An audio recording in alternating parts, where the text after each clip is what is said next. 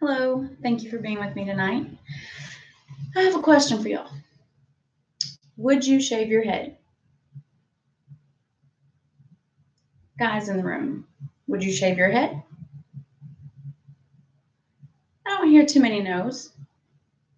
Females in the room, would you shave your head? What if I told you it was for an amazing cause that would not only make you feel great about yourself and about what you're standing for, but would also cause a good impact for children with cancer? Well, that's what I want to y'all about tonight. That would be St. Baldricks. A good way to make a difference while getting a new look in the process. According to the American Cancer Society in 2017, 10,270 children were diagnosed with some form of cancer. That is an amazing number. Not a good number to hear, but an amazing number to hear.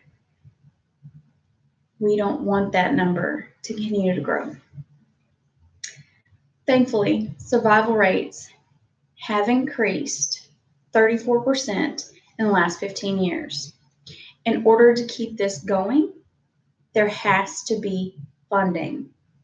St. Baldricks not only raises awareness about childhood cancer, but they also raise funds.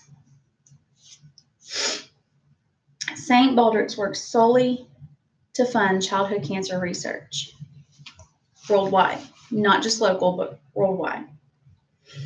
Strives to not only find better ways to help childhood cancer, but also to improve their adult lives after all the chemo, after all the different processes.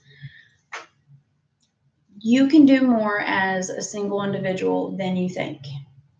You can do more as a team than you think. From stbaldricks.org, there are over a dozen different childhood cancers. Commonly, they attack the bones, the brain, the lymph nodes. 2/3 of children will suffer lifelong effects from having cancer as a child. They include loss of hearing and sight, infertility, heart disease, and other cancers. The reason that I got involved with St. Baldricks is due to my friend's child having cancer. Go ahead. Heading out to 111 Racetrack Drive. 111 Racetrack Drive. Call on 911 line if they needed somebody there now. Screaming in the background, hung up, couldn't get weather.